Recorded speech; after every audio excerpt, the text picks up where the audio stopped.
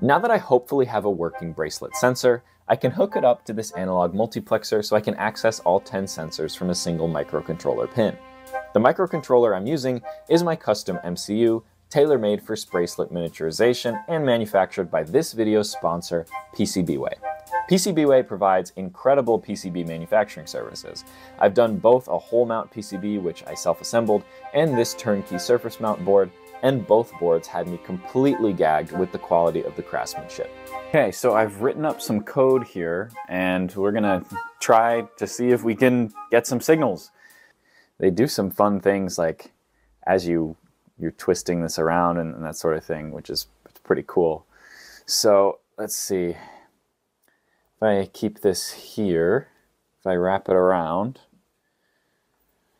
and you can see if I do some gesture recognition here,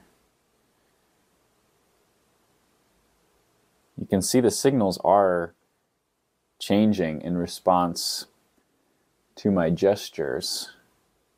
So that's no movement, and now I'm moving my fingers and the signals are going crazy. So there is some instance. So this is fist, and then this is signal, fist, trigger, fist, trigger.